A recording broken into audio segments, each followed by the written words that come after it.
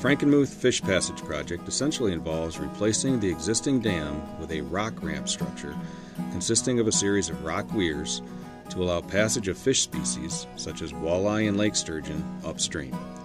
14 separate weirs and adjacent resting pools have been constructed over a span of approximately 350 feet to provide about a 3% grade for these non-jumping targeted species. This will ultimately allow access to many miles of historical spawning habitat on the Cass River and its tributaries that have not been accessible for over 150 years since the dam was originally constructed.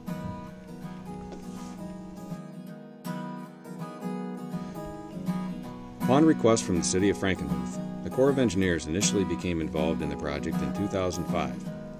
After several years of detailed study and environmental coordination, the Corps awarded a construction contract in 2014, and work was essentially completed in October 2015.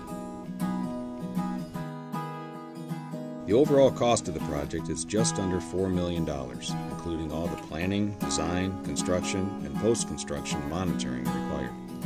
In accordance with the Great Lakes Fishery and Ecosystem Restoration, or GLIFR Authority, under which the project was pursued, the City of Frankenmuth provided 35% of the total cost of the project, or about $1.3 million. All ecosystem restoration projects have their own unique characteristics.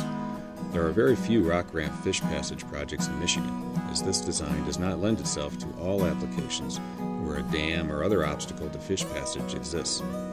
This is a relatively rare application of a fish passage project and happens to be in the heart of downtown Frankenmuth, which is consistently one of the top tourism destinations in the state of Michigan.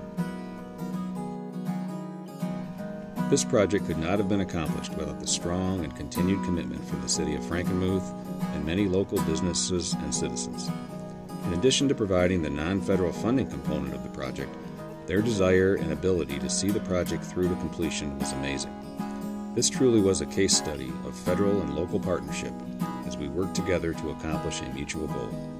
I can't say enough about the diligence, competence, creativity, and professionalism that the city and all the local stakeholders provided every step of the way throughout this project process.